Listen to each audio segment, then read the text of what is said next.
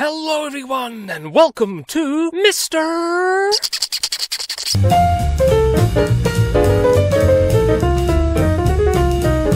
This is the Caribbean, and here is Grenada. Now, let's see what we can see, shall we? Sometime long ago, an underwater volcano erupted, and Grenada was born. It sat silent in the sun for centuries and centuries, until one day some canoeing settlers from South America set foot on its sandy beaches, and its history commenced. When exactly this arrival happened isn't known, but certainly by the 4th century, which is when we find villages being built, which is rather difficult to do without people. These were the Arawak folk, who were later subdued by the more militant Caribs. In 1498, Columbus sighted the island, but didn't land, and it was sidestepped for a long time, though it was named Grenada, after the city in Spain. A big reason why it remained uncolonized for so long was likely due to the aforesaid militancy of the Caribs. Their aggressiveness kept them free. That is, until 1649, when the French under Monsieur Parquet here landed and proved to be more aggressive. The French built the future capital, St. George's, and set up sugar and indigo plantations to be worked by slaves from Africa. But during the conflict called the 7 Years' War, the British took control. But then the French got it back. But then the British got it back and kept it. More slaves were brought over from Africa, but discontent in the islands saw a big rebellion led by Julien Fedon, which was ultimately suppressed. 1833 saw the British abolish slavery and later initiate the growing of nutmeg trees, and that spice became and still is the island's chief export. Grenada attained independence in 1974 with former trade union leader Eric Gairy as first prime minister, but he wasn't left-wing enough for some tastes, meaning the Marxist Maurice Bishop seized power and began initiating serious societal reforms. But then he proved not left-wing enough, and an outright military communist takeover took place after Bishop was executed in 1983. This prompted the US, under Ronald Reagan, to invade and restore democracy, much to the outrage of the UN. The operation was a success, and in 4 days the communist forces, supported by Cuba, were defeated, and Grenada returned to political stability, which it has enjoyed ever since, though the nation suffered a horrible bruising from the impact of Hurricane Ivan in 2004. Grenada today has a high level of human development and is very popular with tourists who come to enjoy its stunning beauty and scenic beaches. So that's it for Grenada, and that's all from me for now. Bye-bye!